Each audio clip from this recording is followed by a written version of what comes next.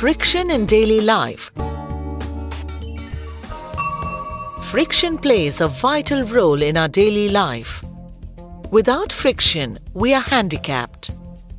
It becomes difficult to walk on a slippery road without friction, just as a horse cannot pull a cart without friction. In the absence of friction, we cannot even hammer a nail in the wall. The force that opposes the motion or tendency of motion between two surfaces in contact is called the force of friction. Friction is produced when two surfaces rub against each other, which also includes objects that move in air or water.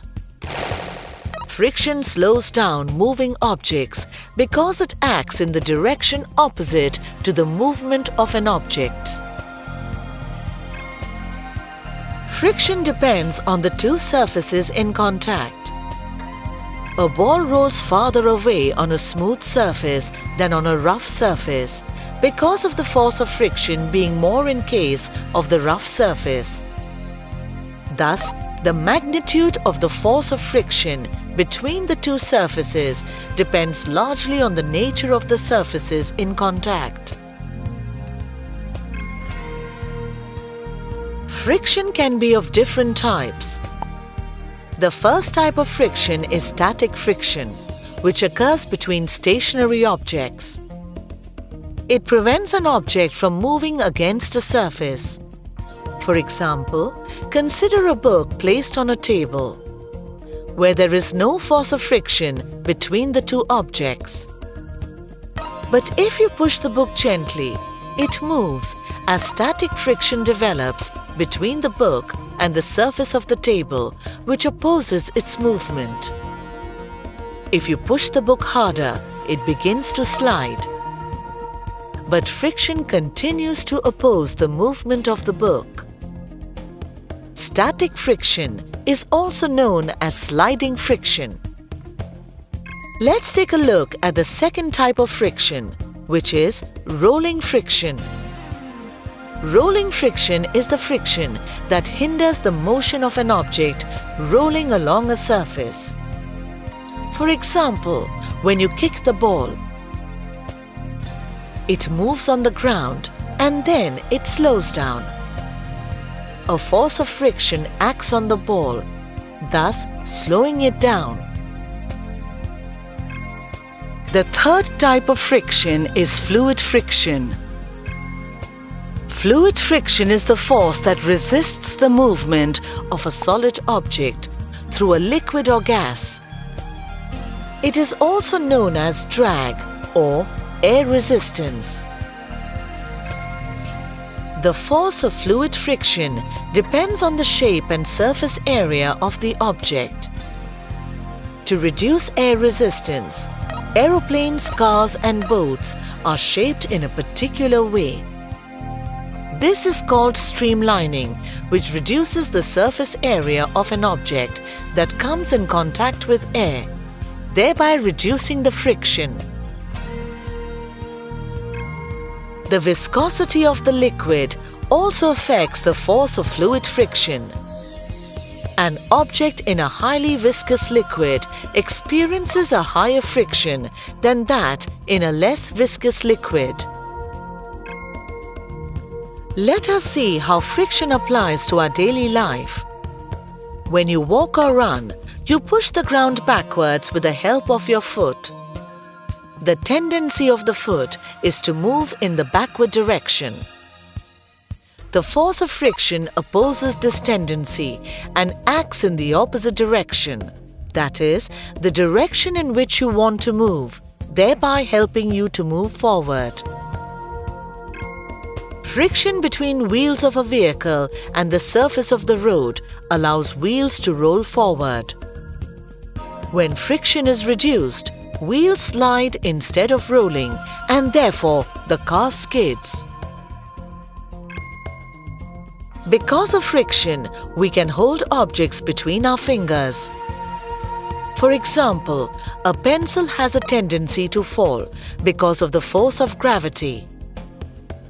Friction acts on the pencil, against the force of gravity and stops the pencil from falling. Therefore, we can hold the pencil. We use a pencil to write. Pencil writes because of friction. The lead of a pencil is made of graphite.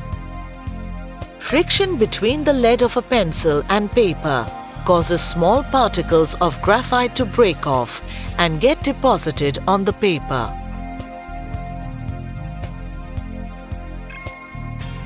Friction is also used to polish surfaces. For example, a carpenter uses the sandpaper to polish wood. The large force of friction is produced when sandpaper is rubbed on wood. The developed friction wears down the tiny bumps on the wood. Friction also helps to produce heat.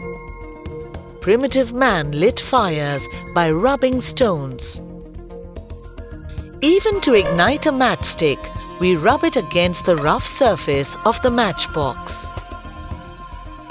Wherever friction is of help, we try to increase it to our advantage. For example, a tire has patterns on it. These are called treads. They are provided to increase friction between the road and the tire. This improves the grip of the tire on the road.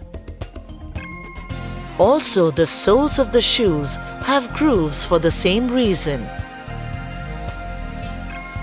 Pavements and playing areas such as basketball courts are made slightly rough to increase the friction and thereby prevent slipping.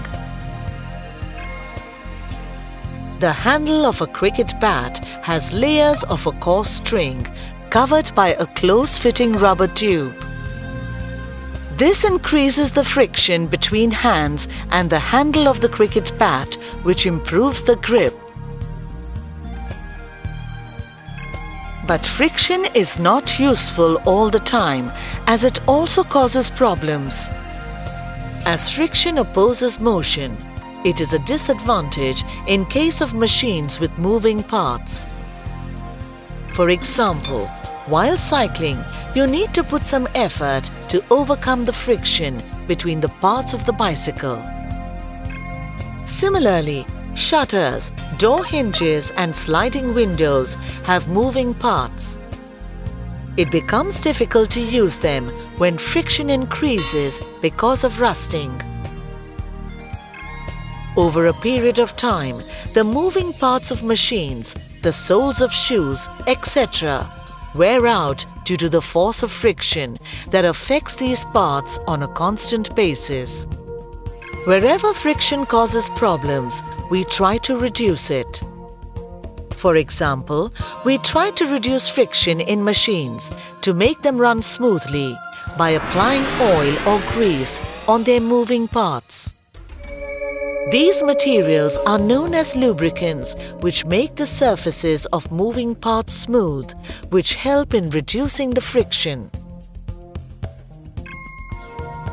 Another good example of using lubricants to reduce friction is a frying pan being coated with Teflon so that the cooked food does not stick on it.